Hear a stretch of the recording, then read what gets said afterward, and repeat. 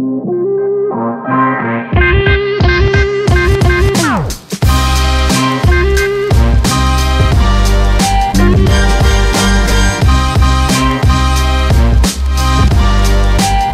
you know who Jack Golke is? Yeah.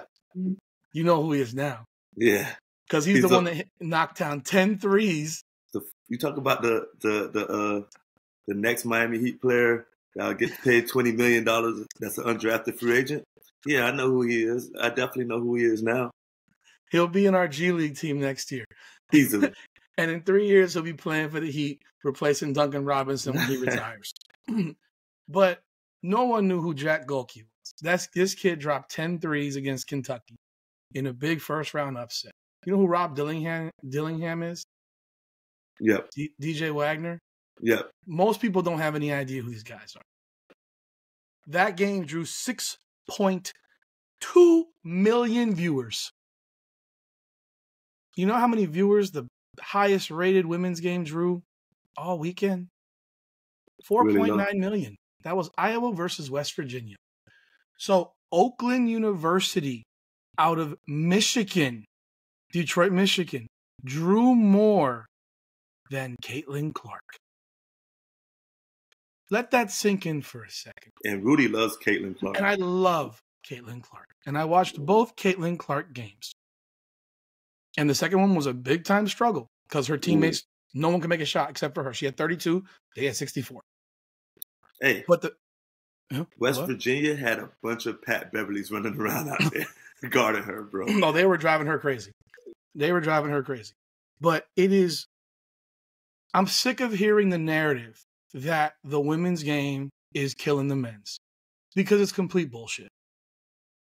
The game, the top two rated games of the weekend for women were Caitlin Clark against Holy Cross and Caitlin Clark against West Virginia.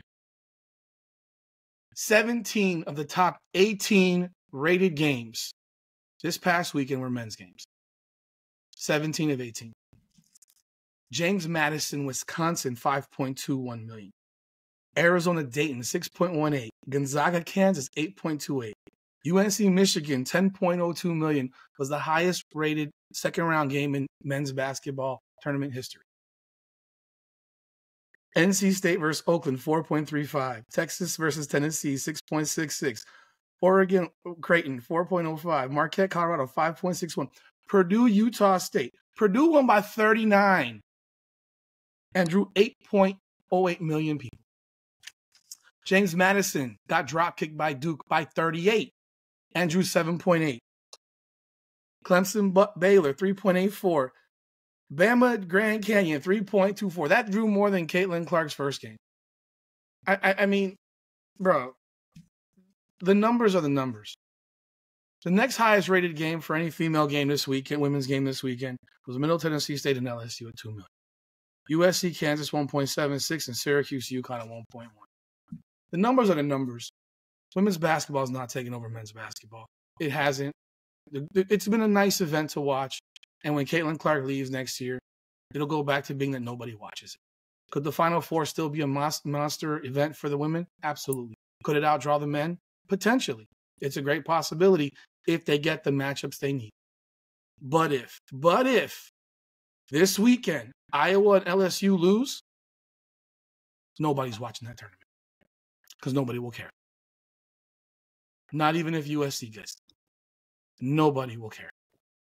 And the constant narrative that because I've been digging all day for ratings. I've watched 3 podcasts on TV ratings. I've dug in on as deep. You cannot find every rated female women's game, but you can find every rated men's game. Why? Because the narrative's being pushed that the women are breaking records. They're breaking records.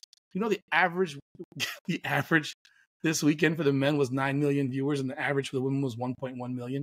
And you're going to sit here and tell me the men's game, because they have no names, because you don't know who these players are, because the NBA's taking them all. And I think one of the games, North Carolina's starting lineup is the same age as Oklahoma City Thunder's starting lineup right now. You don't know who they are. There's no star power. But at the end of the day, men's basketball in college still kicks the shit out of women's basketball and the 35 missed layups a game we got. Thank you for watching Come On Now, the podcast. Please be sure to subscribe, like, comment, and ring that bell so you get up-to-the-minute updates when we publish new content. You can also find us on Facebook and Instagram at Come On Now Podcast and X and TikTok at Come On Now Pod. Thank you again for supporting this channel.